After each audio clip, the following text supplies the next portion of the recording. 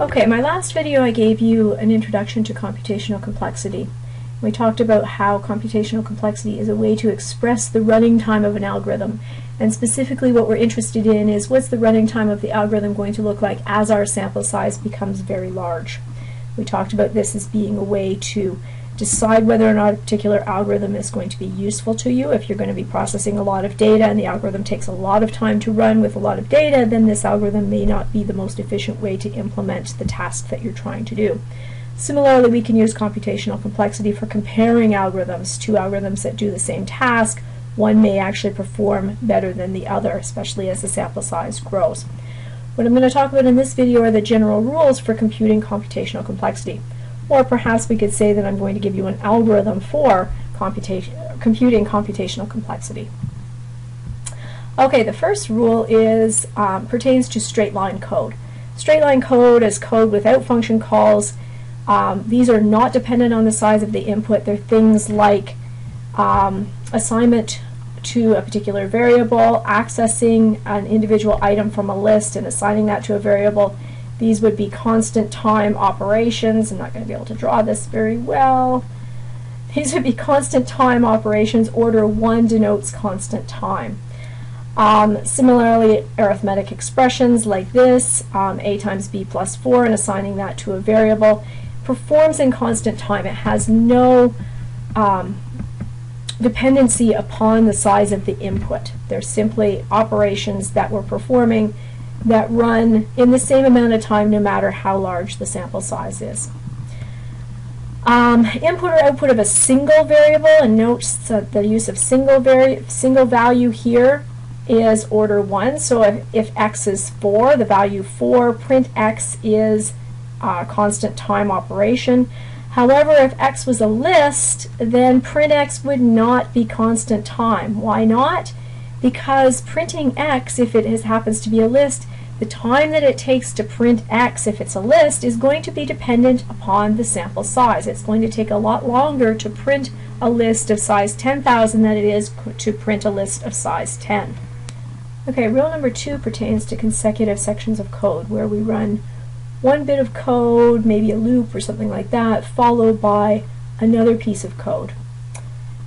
So the first piece of code runs in some time complexity, the second piece of code runs in some other time complexity. We say that the whole segment is the maximum complexity of f at n and g at n, so whichever one is the maximum. We're taking basically what I talked about before, taking the dominant term of the two. So for example, if we have a section of code with running time order n, so let's say that this is order n squared,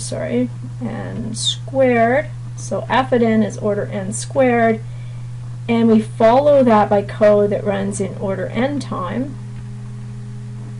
Then we're going to take the maximum of the two, which is going to be the order n squared. And we're going to say that this algorithm runs in order n squared time. So we're taking the dominant term. So an example of this, we have this function a fun, we have our sample size n, which is the length of the list that we're passing in. What we're doing in the first part of the code is we have a loop that is doing some constant time operations, but we're doing them n times. So we're going around this loop n times. So we're doing some constant operations n times. This is order n code. So we're doing something n times. It does depend on the sample size. The amount of time that this loop is going to take to run is dependent on the sample size, because if I have a trillion items, this loop is going to sit and run through all those trillion, I can't say that word, items, whereas if I have only 10 items, this loop is only going to run 10 times, which obviously is going to take a lot less time. So this code is order n, and then this is followed by some order 1 operations, so constant time operations. So we're just doing some arithmetic, we're doing some assigning to variables, and we're printing, oops, a little problem there, we're printing x and y, which is simply just printing two values. That's constant time operations as well. So we have two pieces of code, one that runs in order n time, one that runs in order 1 time. The complexity of this function is the maximum of the order n complexity and the order 1 complexity, which is order n. So we take the maximum value of the two. So we would say that this function runs in order n time. So it's a linear function. Okay, rule number 3 pertains to if statements. So we have an if statement, we have perhaps several elif statements in here, we have an else statement. Each of these conditions runs some lines of code, and what we do with if statements is we look at the amount of time that it takes to run each section of code. We evaluate each section of code separately. So we evaluate the if condition code, we evaluate the else condition code, and then we take the maximum of the different pieces of code. So an example here, we have an if statement and an else statement, so we're going to evaluate what happens in this code, we're going to evaluate what happens in this code, and we're going to take the maximum of the two. So what happens in this code? If a list at 0 is less than a list at 1, so if that condition happens to be true, then we're going to run this code. So for I in range 0 to n is our sample size, so n is how many items we're processing in this function. So we're going to do this n times, and we're simply going to print I, which is going to be the iterator, on the screen. So this is order n time code in the if statement. For the else statement, what are we doing? Well, we're running through n items. We have a loop which is running through n items. Then within that loop we have a nested loop. And in this nested loop we're running through each of these items n times. So for every item in our list, we're running through every item in the list again, and we're doing something that's order 1. So we're just printing I times j, the two indexes, we're just printing those on the screen. But we're doing an iteration through the entire list, and for every single one of those items in the list, we're iterating through the list again. This is order n squared time complexity. Okay, we're going to come back to that in one of the rules that I'm going to go through a little bit later in this video. So we have two complexities, two time complexities, order n and order n squared.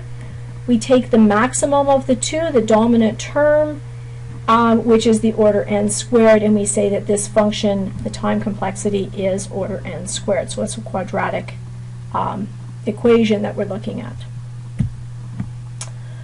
Rule number 4, simple loops. Now we've already actually talked about simple loops. The complexity of a loop is the complexity of the loop body times the number of iterations.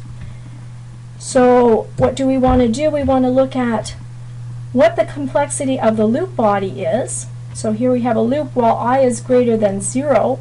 We're starting with I is equal to 2, and I is equal to 2 times the list. And we are decrementing I by 1 each time.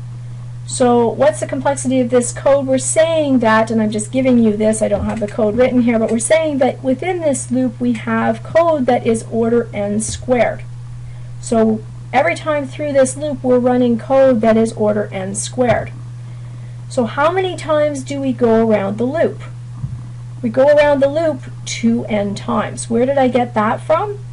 Well, we're starting with I is equal to 2 times the number of items that we have. We're decrementing by 1, and we're going to keep going until I is equal to 0. And when I is equal to 0, we're going to stop. So we're going around this loop 2n times. The complexity of the body is order n squared. Now I know that just because I have it in a comment here. I don't actually have any code in here, but we're going to assume that the complexity of the body is order n squared code right there. So the complexity of the whole loop then is the 2n, the number of times that we go through the loop, so the number of iterations through the loop is 2n, and the complexity of the loop body is order n squared, making this order n cubed code. Okay, so what do? We times the two n's to get n cubed, and we drop the coefficient. We don't care about the 2 because the 2 is constant no matter how many items I have in my list. So another loop example. So if I have for I in range 0 to 10, and we have order n code that we're running in this loop, what's the complexity of this code? How many times is the loop executed? The loop is executed 10 times. The loop is executed 10 times no matter how many items I have in my list. So in fact, this is constant time. Even though I have a loop, the loop is executed 10 times no matter what the size of my list is. The complexity of the body is order n, and that's indicated here just in my comment. Okay, and again, note I haven't put any code in there. I'm just saying that whatever is in this loop is order n code. So the complexity of the body of the code is order n. So the complexity of our whole loop then is 10 times order n. We drop the constant coefficient, and this loop actually executes in order n time. So even though it's a loop, we don't necessarily always multiply by n, just as a matter of interest here. So repeating a constant number of times doesn't change the complexity. So this loop has absolutely nothing to do with the size of my list. It's always going to execute 10 times. Okay, this example is a little bit trickier. So we have n as our sample size, and we have a loop. Well, n is greater than 1, so n starts out being equal to the sample size. And within the loop, what are we doing to n? We're dividing by 2 each time. So every time through, n is going to be divided by 2. So if we have 1,000, start with 1,000 items. Next time through the loop, n is equal to 500. Then n is equal to 250. Then n is equal to 125, and so on until we reach 1. So each time we're dividing n in half. So how many times are we going to run through this while loop? How many times is this while loop going to run? Well, how many times can we divide n by 2 until we get down to 1? If you remember your math from high school, you can divide n by 2 log n times in order to reach 1. So the number of times through this loop is actually equal to log n. So the time complexity of this loop, given that we're simply doing constant time operations within the loop, the complexity of running this code is actually order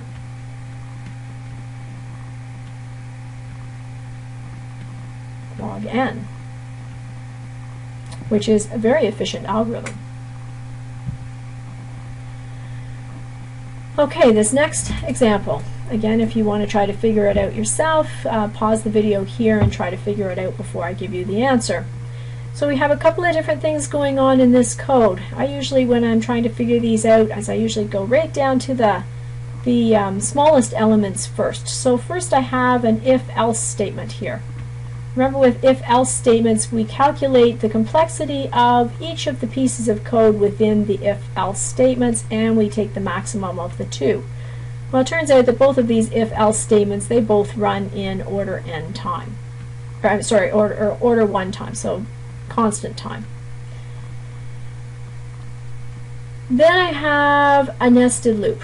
So I have 2 loops within each other. So within this loop, what's the time complexity of running this loop? We have the time complexity of the body of the code runs in order 1 time. How many times are we going through this loop? We're going through this loop the length of the list. So we're going through every single element, which is going to be dependent upon the element size. So this inner loop is order n time complexity. And we have an outer loop, which is also going through the list element by element. So this outer loop here is also order n time complexity. Sorry, the return is not in the loop, so that would end there. So since this is a nested loop, we multiply the outer loop time complexity by the inner loop time complexity, which is order n times order n, which is order n squared time complexity.